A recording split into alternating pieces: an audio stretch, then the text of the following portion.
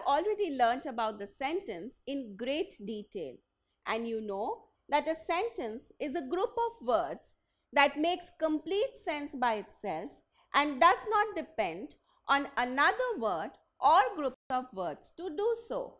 It has a subject and a predicate. You have also learnt about the various kinds of sentences based on their structure. Now today we'll do a quick recap of the various types of sentences based on structure and do lots of exercises regarding them. You have learned that sentences are of three kinds based on the structure: the simple sentence, the compound sentence and the complex sentence. So if I say Mark and Jim play tennis every day, this is a simple sentence. If I say Mark and Jim play tennis every day, so they have improved their game, this is an example of a compound sentence. And if I say Mark and Jim play tennis every day after they return from school, this is a complex sentence. So what are the features of each of these sentences? A simple sentence has one main clause: Mark and Jim play tennis every day. Now this sentence has only one main clause or an independent clause and no subordinate clause, and it has one finite verb, play. A compound sentence has two or more main clauses or independent clauses and no subordinate clause. Let us see in our example. Mark and Jim play tennis every day is one independent clause because it can stand on its own and makes complete sense. Similarly, they have improved their game is another independent clause which can stand on its own and makes complete sense. So this sentence is made up of two independent or main clauses. There is no subordinate clause here. It has two or more finite verbs. Play and have improved are the two finite verbs in this sentence. Both the clauses are joined by coordinating or correlative conjunctions. In our example, both the clauses have been joined by the coordinating conjunction so. Now, let us look at the complex sentence. Now, complex sentence has one main clause and one or more subordinate clauses. Let us see in our example. Here, Mark and Jim play tennis every day is an independent or main clause. We have another clause after they return from school, which is a subordinate clause. So, we have two clauses in the complex sentence, one independent clause or a main clause and one subordinate clause. Now, we have two or more finite verbs in a complex sentence. In our example, we have play and return, two finite verbs. The clauses are joined by either subordinating conjunctions or relative pronouns or relative adverbs or question words. In our example, the clauses are joined by the subordinating conjunction after. Now that you have done a quick recap about the three kinds of sentences and their features, let us do a lot of exercises. Identify the type of sentence given below. The batsman hit a six and his fans cheered. Let us first identify the clauses in this sentence. The batsman hit a six and his fans cheered. So there are two clauses and both these clauses are independent clauses because they can stand on their own and make complete sense. The batsman hit a six, his fans cheered. and both these clauses have been joined by the coordinating conjunction, and so this sentence is a compound sentence. You will notice that we have one finite verb hit and another finite verb cheered. So we have two finite verbs in this sentence, and we know that a compound sentence always has two or more finite verbs. Jenny's mother and sister are preparing the snacks for the party. Let us identify the clauses here. Jenny's mother and sister are preparing the snacks for the party has only one independent clause. The entire thing is a clause which can stand on its own, and this sentence has only one finite verb, are preparing. Hence, this sentence is a simple sentence.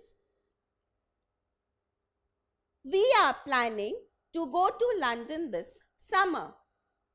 This entire sentence has how many clauses? It has only one clause. We are planning to go to London this summer. Now, this clause is an independent clause which has one finite verb, are planning. The other verb here, to go, is not a finite verb. It is an infinitive form of the verb. So, this sentence is a simple sentence. John, who is a benevolent man, travels around the world raising money for his charitable foundation. Now, this sentence is a long sentence and it has many clauses. Let us identify the clauses.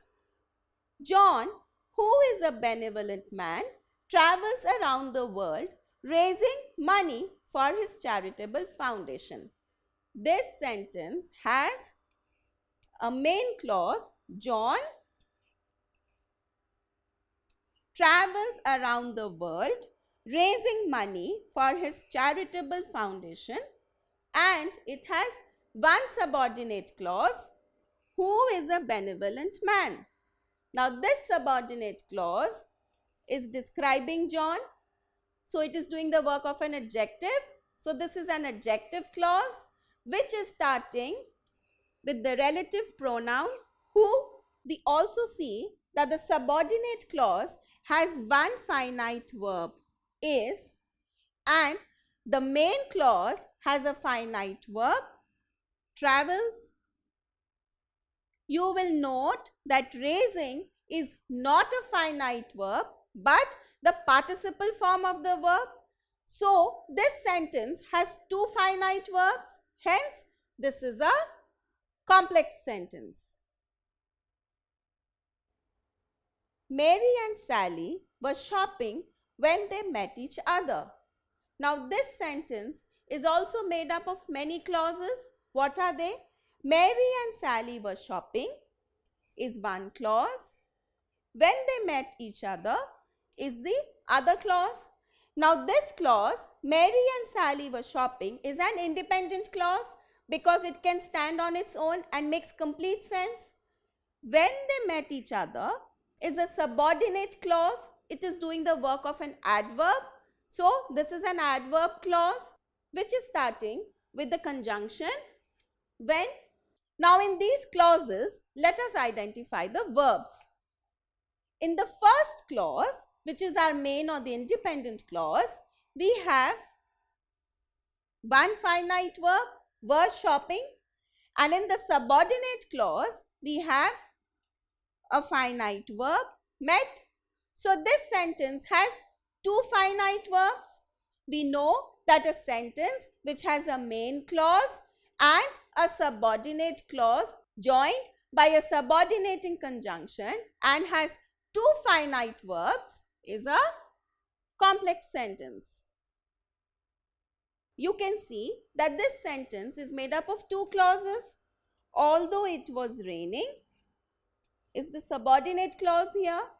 The villagers assembled for the meeting is the main or the independent clause here, and the subordinate clause is starting with the conjunction although. Now in these two clauses, what are our finite verbs? We have was raining, one finite verb in the subordinate clause, and assembled is another finite verb in the main clause.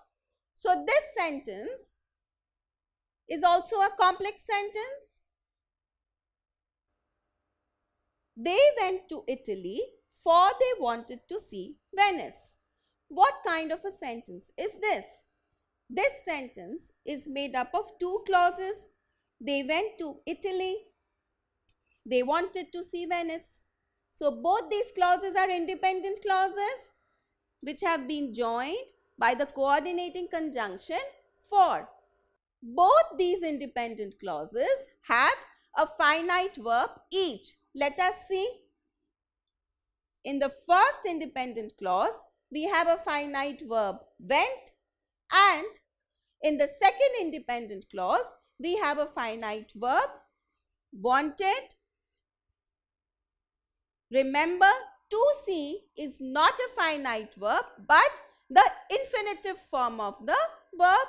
So this sentence has two independent clauses which have been joined by a coordinating conjunction, and each clause has one finite verb. So this sentence is a compound sentence.